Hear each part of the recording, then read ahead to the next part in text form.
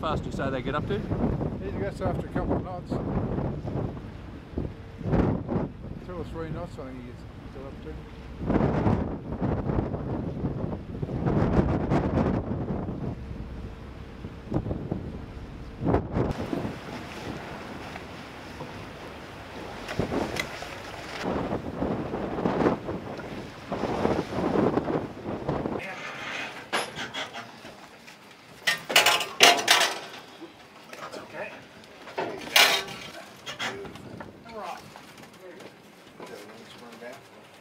It took us a year to get from California with this WaveGlider to Australia.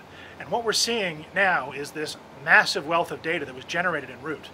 That data is going to be provided and has been provided free to anybody who wants to take a look at it. And coming into Australia, the Australian people and the Australian government have been very welcoming to this sort of technology.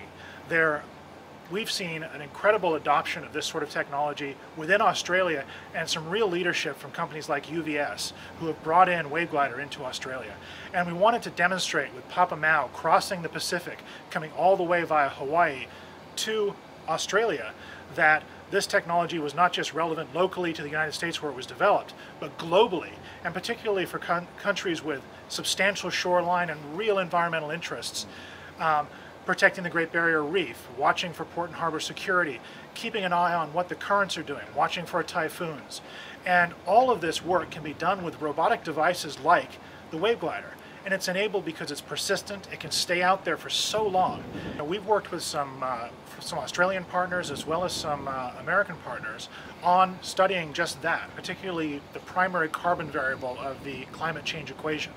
And labs like NOAA PMEL in Washington and folks like the Monterey Bay Aquarium Research Institute and MBARI have all been studying that problem, and they've been bringing their technology, their sensors, onto the WaveGlider so they can study this climate problem and help the world understand what the real impact's likely to be and just where we are.